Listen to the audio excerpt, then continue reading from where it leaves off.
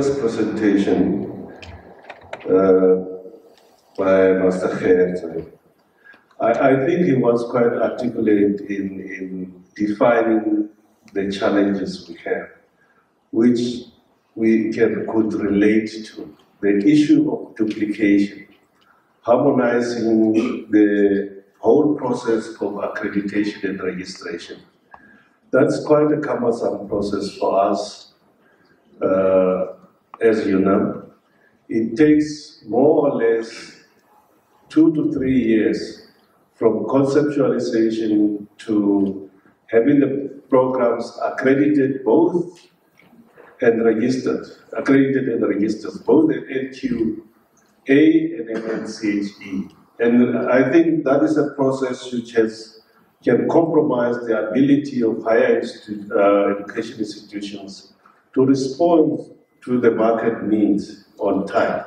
But then besides the registration process, we still also have to market the program. So that lengthy process really is something we need to look at it.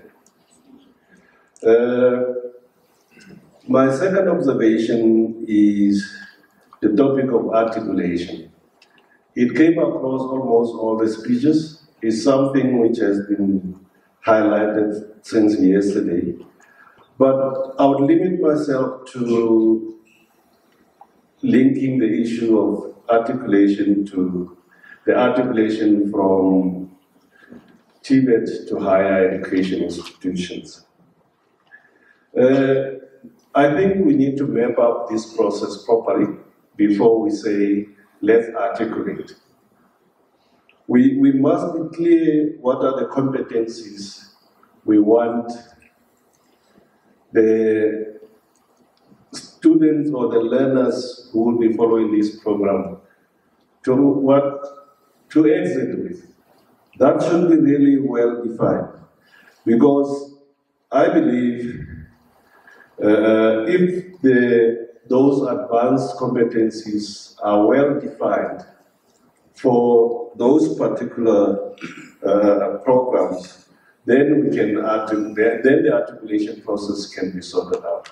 But to assume at the moment to just take students graduating from Tibet into higher education, for example, UNAM, that is quite challenging. I remember I was part of the team which engaged with NTA on the agriculture, the possibility of articulating in terms of agriculture programs.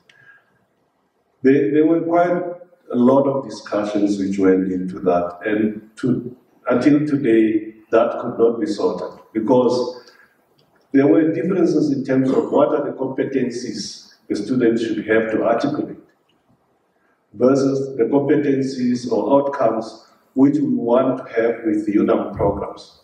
These remain quite a challenge, and I believe it can be addressed when the competencies are well defined, and we can then see how the competencies align to each level has been worked out.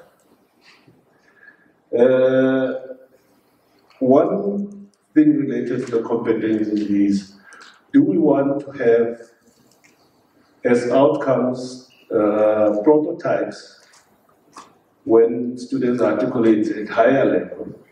Or do we want them to produce another dissertation or a thesis, which is what the current formal system is doing? What will be the best return on investment for the country with those type of competencies? And another issue related to that, and which actually also relates to what the last speaker was saying. If you've analyze the space in which all current Tibet practitioners who articulated into formal higher education programs, what did they really do? What was their impact?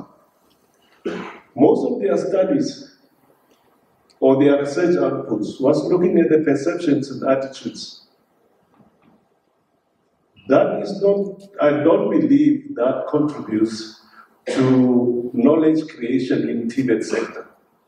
And if if we want to advance research in Tibet's sector, we should have to be clear the type of research outputs we want to see. And I don't believe that can be advanced by studies on perceptions, attitudes, and knowledge around Tibet's sector. So the bachelor programs in which they articulate should really be reflective of their competencies and be able to deliver the outcomes which support knowledge generation or product generation in the Tibet sector. Related to that was the aspect of design thinking. I think high-level design thinking is a possible tool we can use to define the type of competencies we want to see at the higher levels within articulation from Tibet into higher education. Then there was also observation that arts is neglected, the development of arts. We are proud that we are having good programs in arts at the University of Namibia. And we work very closely with College of the Arts in terms of articulation. It is not perfect, but we have been able to articulate a lot of those College of the Arts students into UNAM programs. But one thing which also assisted there is because UNAM continued to offer a diploma program in arts, performance and visual arts, both performance and visual arts. And these programs could allow for quota students to articulate into these programs and eventually continue with their bachelor program. But I think there are lessons there which we could learn in terms of how this articulation worked out and how we can take these lessons into other disciplines. My last comment is on teacher training for pre-vocational education. I think this is another issue which needs to be well thought through and agreed between the institutions. What are the type of competencies we expect these teachers to have? What should they be advancing once they take these positions? What are the options we have? Should we articulate qualified artisans at a particular level into teaching pedagogy and make them teachers? Or should we train them to be instructors?